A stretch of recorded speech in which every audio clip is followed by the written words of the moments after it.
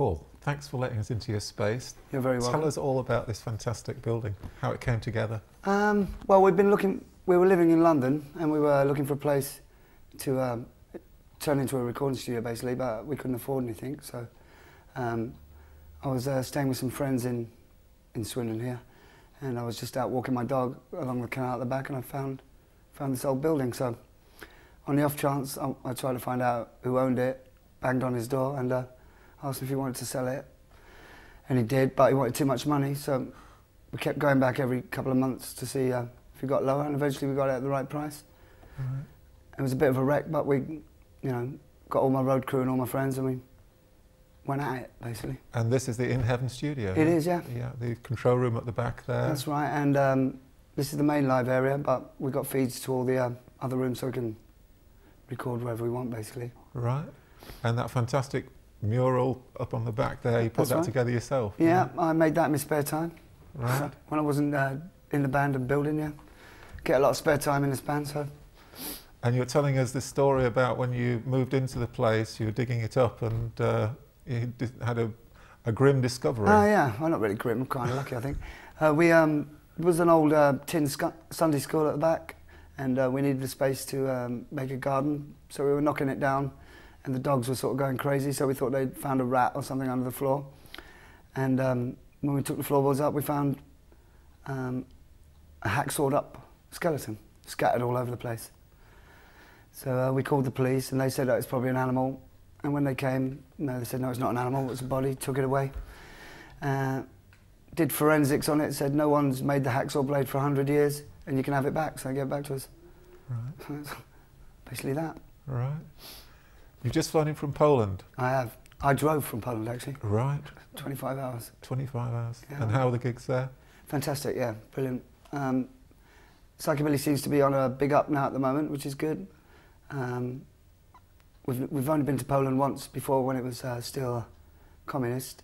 This time it was totally mental, we had 2,000 people. Right. Screaming, basically. Right. And before that, last summer you were in Japan, weren't you? Yeah, last summer we were in Japan. Same thing there, they've always been pretty good in Japan anyway, they're quite wacky, so right. we've always had a big following. And are psychobilly fans like the same from country to country, or are records in Japan different from... Yeah, very slightly. I mean, they're a bit more polite in Japan, but yeah, they just go just as crazy. Right. So, and you got a live album out from that, which was Hell in the Pacific. I have, yeah. Yeah, and you mentioned there were some backline problems. Is this a thing when you're touring sometimes that you... It is. I mean, we don't like to make a fuss. We're pretty. We've done 4,000 shows now, so we just take the guitars and a bass drum pedal and hope for the best, really. Right. Don't like to make a fuss. It's only a three-piece and it's pointless being a prima donna about it. So. Right. And how did this lineup come together with Mark and Wolfgang? Well, Wolfgang, the drummer, was originally my drum roadie. And it's a sort of Cinderella thing. He sort of worked his way up to drummer as we got rid of drummers, basically. We've had a few, I think we've had about 9 drummers. Right. Some of them go mental, one of them got shot, and some of them just leave because I'm a bit of a bugger to work with, but right. He's stuck with me for 20 years, so he got the job. And Mark? Mark was actually in a band that was recording here, another psychobilly band, and I nicked him, basically. I still get death threats off his singer, but it doesn't make a difference to me. Right, right. So going back now to your roots and how you got into psychobilly and your music, when you were a young lad, what was the first single you ever bought, Paul? The first single? Well, first of all the sort of music I ever heard was like 50s rock and roll from my dad and stuff like that, or sort of Johnny Cash, that sort of stuff. I've never really been into anything else. The first record I ever bought was probably The Shadows. Right. Something like that when I was about 12 or something like that. And Hank Marvin is a hero of yours? He is, well, yeah, he's a big influence on me. He's really underestimated. He plays quite a simple style, but he's a lot better guitarist than people give him credit for, really. And which other sort of guitarists were you listening to around that time? The rockabillys that your dad was playing? All people like Chuck Berry and Link Ray, to a certain extent. Any of the people that played with Gene Vincent, Cliff Gallup and Johnny Bennett, them sort of people. And you, in the 60s stuff as well, yeah? You sort of into garage punk like Electric Prunes? Not too much. No? I'm sort of getting into it a bit now, really. I haven't had a lot of time to stop and listen, but I like stuff like, I like Motorhead, I like the Ramones, I like Beethoven, you know, so it depends what you listen to. Just can't stand too heavy dub or too sentimental country and western. Try to listen to everything, really. Right. And you've done 17 or 18 albums since 1980. I think we're on our 32nd now. 32nd? Yeah. Oh, 17 on the website. I know, that's an old website, it's getting updated. Yeah. Is it always a case where you're looking forward to the next album? Oh, yeah. Do you listen to your old stuff at all? I have to stop myself from rewrite, because it's such a basic formula. It's like killing people in 3 chords. I listen to it a lot to make sure that I don't rewrite myself, really. Right. And also to make sure that, I mean, I do like it to progress, but if you go too outside the formula, then people don't like it, really, so. And just continuing still on the sort of the sound of the rockabilly guitar, can you remember the first rockabilly single you built or album, you know, just when you heard that twangy sound? I can remember when I first heard the word rockabilly, yeah, when we were all telly boys in the 70s, and somebody came and showed me, said, do you know what rockabilly is? I said, I've never heard of it. And they said, neither have we, but we found this album that sounds like rock and roll, and I think we must have been the first people to hear the word when I was about 15. Right. We went along, it was a thing called CBS Rockabillys, and turned my life over, really. Right. Because it wasn't so polished as sort of, you know, rock and roll. It was just raw, it sounded like anybody could do it, so. But before that you were Teddy Boy's Rock and Roll Revival in the 70s, yeah? Yeah, just, that was the only cult to be in, you could either be a bonehead or a skinhead or a London band called Fumble, isn't it? They were sort of 70s. Yeah, sort of like that, yeah. Yeah. When did you start getting the vision for making your own band? When did you start playing? Well, we used to go to all these clubs and see bands playing, but it was sort of all based on American culture, yeah? And I couldn't get my head around high school or Cadillacs and things. Didn't really have any relevance to me, but I loved the music, so we used to say, oh, well, we could do this, and we used to say it every weekend, and then one day we must have been drunk, we must have just said, let's do it, and we went out and bought some instruments, and we had a gig about a month later. And how long? We couldn't really play, so. How long have you been playing guitar at that point? None, never. Right. Well, you know, like fiddling about, but I started playing more or less the same time. So that would have been about mid-70s, something like that, yeah? Yeah, about 75, 76. Right. And then we did our first gig, which was really crap, and everybody chucked stuff at us, and we just. But I made up my mind. Where was that? Was that South London? It was in a place called the Black Bull in Lewisham, which is not a particularly safe area to be. Anyway, so. Right. But I made up my mind I wasn't going to work, so that's what I was going to do. So we just persevered. Right. And. Was that Raw Deal, the band, or? It started off as a band called the Southern Boys because we came from South London, and then it changed into Raw Deal for some reason, and then it sort of evolved. As we got more aggressive with the fact that nobody liked us, it sort of turned into a more aggressive thing, yeah. Rather than trying to make people love us, we just tried to say it didn't matter. Yeah? Eventually, it became the doctrine of the band, yeah. Right. Were the Stray Cats an influence at all? They weren't around at the time. I mean, the fact that they became popular was was one of those things, being at the right place at the right time for us. Yeah, because it was just around that time, wasn't it? Yeah, it gave us a big boost. Yeah. I hadn't really heard of them, but suddenly rockabilly became quite popular. Yeah. Right. And talking about on your website, it was, as I understand it, the band was going to be a reaction against soft rockabilly. That's right, yeah. We were trying to make, I mean, as far as I'm concerned, rockabilly was kind of like the punk of the 50s, like where rock and roll, I mean, you sort of doo-wop, soft, overproduced rock and roll was like pop. Yeah. And rockabilly was, to me, seemed like the punk of the 50s, really. People used to dye their hair and, you know, it was a lot harder and a lot more spontaneous, really. Right. I didn't really know much about punk, but I figure that's a good equivalent. What did you think to the Cramps, who were doing that sort of punk CBGB's? I really like the Cramps. You know, I didn't think it was. I mean, people compare us, but I don't think it's the same thing. Really, it's more like I look upon it like that. Cramps is more of a heroin, not the drug, but the feel to it, and the Meteors is more like a amphetamine sort of thing. Yeah. Right. But we did a big tour with them. They were fairly nice as Americans. Poison Ivy, you like the guitarist, yeah? Yeah, she was all right. I liked her. Yeah, I mean, it was American, yeah, but I did like it, yeah. It must have influenced me in some way, but it was. We were playing a long time before we saw them, so. Right, right. When did you write your first song? Must have been about when we started. I can't remember really. So you got guitars. You had a gig 1 month later. Yeah, so it was about 1 month, 6 weeks later, and we were playing all what we thought were covers, but they were just like mess ups of somebody else's song, you know. And then I started writing roughly when it changed into the Meteors, really. So to try and give it a bit of an individual feel to it, rather than be a revival type of band. And so the Meteors started in 1980. That's more or less, yeah. That's the start point.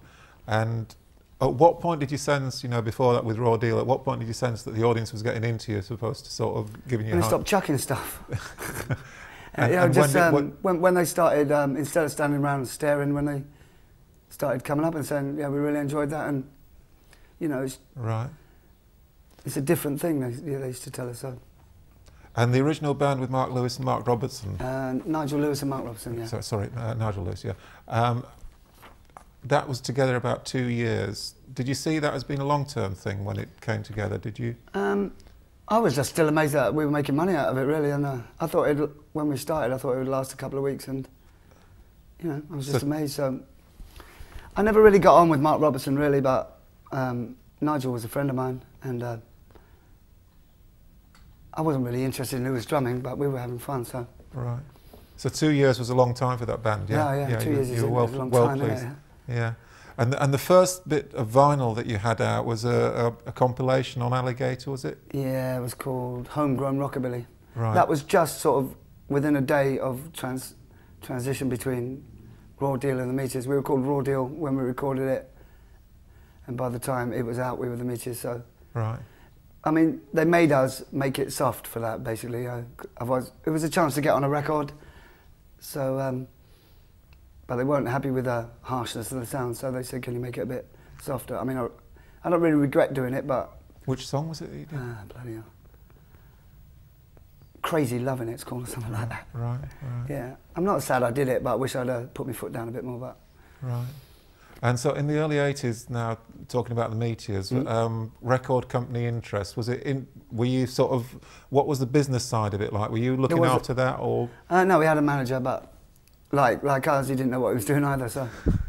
But we had some really big offers from Ireland and EMI and CBS as well, I think, and they were throwing a lot of money at us, but they wanted another Stray Cats, Polecats type thing, and I didn't really want to do that. Which is why everybody started arguing, basically. And, you know, I think that's probably what made the other two go. So the sort of Polecats, King Kurt, Batmobile thing, you saw yourself quite different from that? I mean, King Kurt and Batmobile weren't even there then, so. Right. It was it was just like, yeah, I just didn't want to be pink-suited, basically. Right. So, the money was never that important. I just wanted to keep on doing what we were doing, but it was a lot of money, so I suppose it pissed the other two off. And your first EP was Meteor Madness. That's right. You still play Maniac Rockers from Hell. Yeah, I still do that. Yeah. On your and we try to stop, but people don't let us. So, yeah, I can't remember the guy's name. It was a film producer came and wanted to make, because we were the thing at the moment. Wanted to make a film. For the cinema as a short film, and that was called Meteor Madness. It went on with a two-tone film called Dance Crazy. It was on all the cinemas, and we just took 4 songs off of that. Right. I'm still knocking around somewhere as well. So. And then tell us how your debut album In Heaven, after which the studio is called, How did that come together? Well, the guy from Ireland came along and to a gig once and said, "I really like your record. Do you want to do something for Ireland?" I said, "Yeah." We said, "Yeah, sure, why not?"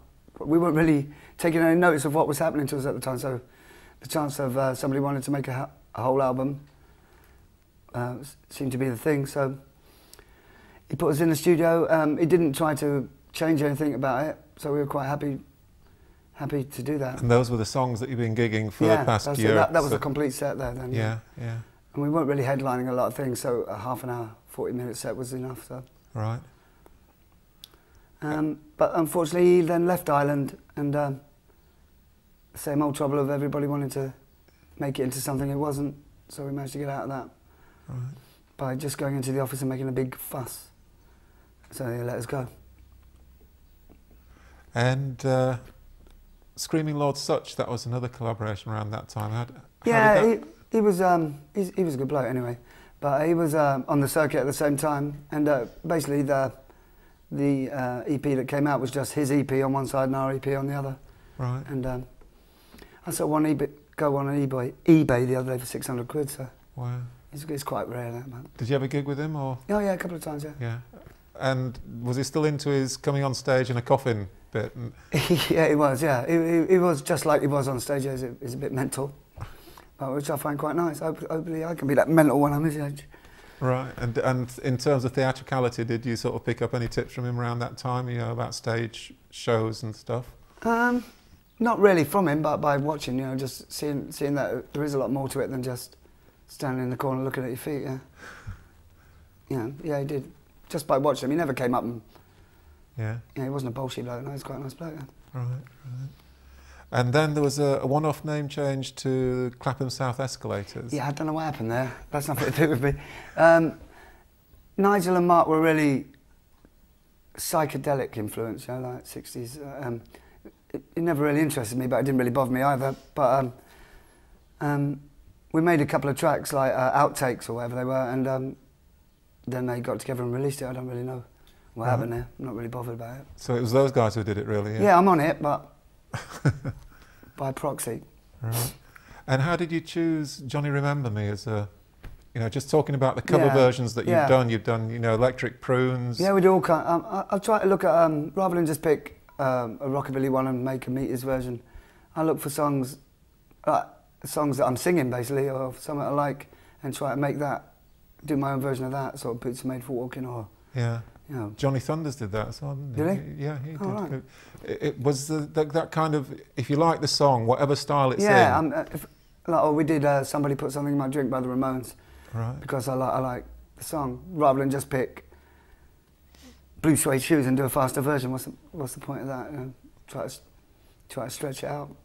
And Johnny Remember Me, that got into... That's just a bloody good song, I thought. And it wasn't meant to be a single. It was just an album track, but it did get into the top 100? Yeah, because it was softer than the one I wanted to choose. I mean, like, more palatable, so... I didn't choose it, the record company chose it. Right, and it got into the top 100, yeah? Yeah, it did, and the album got into the top 10, I think, for about a minute. Wrecking Crew, yeah? Yeah. Did you like that business side of it? Or was that something? Really. No. I understand now that it's necessary, you know what I mean? But when you're a kid, you don't really care, do you? You just want to kick things and play. Right, right. But I learned quick anyway. Yeah. And just some of the myths and legends surrounding the Meteors. Planet Zorch, can you take us through that? That's just the sort of place we go when we're all stoned. Right. In our head, yeah. Right. Am I allowed to say that? Yeah. And then it just became everybody else's imagination in the world, expanded it into something I don't know what it is, but it's just what we used to call it when we used to get stoned, yeah. And pissed or whatever, yeah. And again on this website, your heroes are listed amongst others as Charles Manson and Mark Chapman. Yeah. Can you just take us through that? What's the heroic aspect of it there? I don't like the Beatles. I know it's not. I mean, every time I say that to somebody, they go. But the truth is, I don't like the Beatles. They killed rock and roll for me. Made it easy to be pop. So good shot, basically. I I don't say it just to be the Meteors. Everything I got is, I like horror, I like to read about serial killers and things like that, so, I mean, I must have said that about 20 years ago, but... Right.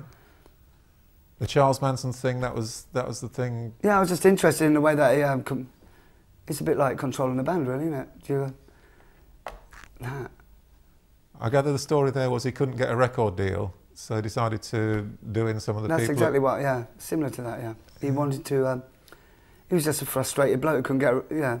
He tried to be a film producer as well, and they turned him down, so they said to him, why don't you try rock and roll, it's easier, and he couldn't even do that as well, so I think that twisted him into that, personally. Maybe not exactly, but... And that was a damn good question, made me think.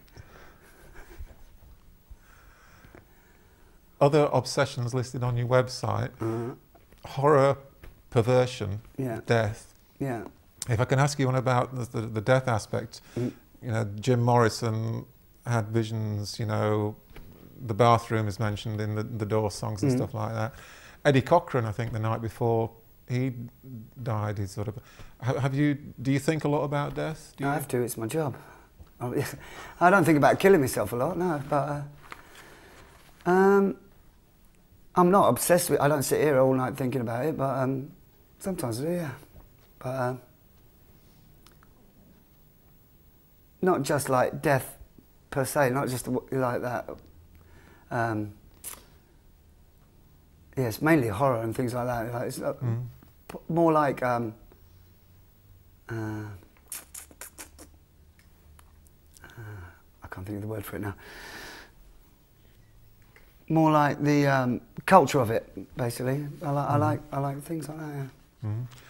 And Devil Rides Out, Dennis Wheatley, was that? Yeah, I've got all them books. Yeah. Was he influential when you were younger? When I was younger, because that was the first sort of things I read. But stuff like Aleister Crowley and stuff like Anton LaVey, I still read all that. I don't actually fall for it all, hook, line and sinker, but I look at it and try and find bits out of it. Yeah. Could just return to the point you made about the Beatles, you know, that they killed pop. No, killed rock and roll, basically. Right. When it's my theory, it doesn't have to be the truth. The Rolling Stones and the Beatles, made it all right to make soft pop, lovey-dovey bollocks, really, and it's annoying to me. So. And the Rolling Stones in the same breath, yeah? Nah, the Rolling Stones kept it hard. And yeah. Whether or not I like the music, some of it I do, obviously, but it's all right. They made it all right to be anti-pop, you know? Personally. It's like James Brown made disco, it gets on my nerves, that. And Get Off of My Cloud, you chose one of... Well, it's just one of the songs I was singing, and we made a version of it. I changed all the lyrics, and they took me to court. But that's all right as well, so. Tell us more about that. Well, they took me to court because I put, just as a joke, Jagger Richards Fenech on the record. Just as a joke. And they took me to court, but the judge said they got enough money so they can't have any more, so just take it off. I did, that's all. Right. But fair play to them. And any other Stones songs that you think of covering? We've done Paint It Black as well. And It's All Over Now, we've done a couple of times on some records. Right. But I like the Rolling Stones anyway. I like the fact that they're still like the Rolling Stones. And your next project, current project, is Fuck the Rest of Billies, yeah? The new album I'm working on at the moment was called that, but now it's called These Evil Things, it's called, because it's less comical, yeah. And how do you sort of put together a new album? Is it the songwriting's all yours, or are you the main man? I write all the songs, basically, but I do take input. I take input from everybody in the road crew, you know, when we're out on the road. Just things that happen to us, and somebody could say something, and while it's cooking about in your head for 2 weeks, just make a song out of it, yeah. Right. How much are you gigging at the moment, Paul? A lot. We're on about 150 a year at the moment, so. Right. And a lot of that in Europe and... Yeah, well, it's sort of caught fire again everywhere now, and we've done our 4,000th show last week sometimes, so, wow. So we're still doing it, yeah. And when you're not doing it, how do you spend your time? Sleeping and recording, basically, yeah. So you come back here and the ideas that you got on the road, you sort of... Yeah, I've got like hundreds of bits of paper in my pocket and, you know, stuff into a dictaphone and do my best to put it all together. So just on this, you know, this marvellous room here, the band is playing just in front there. Yeah, we set it up live because right. even when we record other bands, we specialise in bands sort of thing. So, I mean, we can screen it all off, but basically we set them up like live. Right. So that they can get the... And the control room's at the back there. It is, yeah. Yeah, right. What bands have you recorded here? Ah, bloody hell, we've done loads. Manic Street Preachers. Right. Motorhead. Iron Maiden. All sorts of things. But we do little bands as well, but... Right. Whatever we can get, as long as it's got guitars in it. Right. And looking done a lot of porn soundtrack as well, yeah. Hardcore porn we do. We've done about 6 films here. All the 08, 98 chat line. No, we do anything here. Wrecking is like all part of that scene that you love. What is the most wrecked gig from memory? Just sort of not thinking too hard about it. The most wreckage took place, yeah. Oh, it's not like wrecking the building. Yeah, but just going crazy. Well, I could pick any day this week or any day last week, really. Some of them are a bit riotous than others, but they're all pretty hectic. It's full contact dancing, isn't it? It's a cross between war and tap dancing or something like that. Nobody ever really gets hurt. Anyway, we won't have that. Right. As long as they pick each other up, that's the point. But in terms of, you just mentioned before we did the interview about sort of blood. Yeah, recently in Poland, the last gig in Poland was mad because 3 times we had to stop the show while they put the barriers back together. I've never seen anybody tear steel barriers to bits before. It's pretty good. But everybody's, even the security and the bouncers, they were all in a good mood and nobody, you know, they just got on with it. It's fantastic. And just to finish off with, for the guitar people, you've got a collection there just at the back there of, I think, about 20 guitars. Yeah. Is that, how much is that of your total collection? It's about a third of it. I got 31 Strats. I use mainly Fenders because they're solid, really, you know, and easy to use on the road, and they're just like Fords. You just swap the parts about if you have to. I got a couple of good old guitars that you can't take on the road, but I'm not really that poncy about it. If it works, I use it, you know. Right. But you've got some, you know, Gibson 335s there. Yeah, and stuff. I've got 3 1950s Stratocasters that are worth a lot of money, but yeah, I'm a Fender man basically. Yeah, so. And you buy on the road, do you, or in America, or?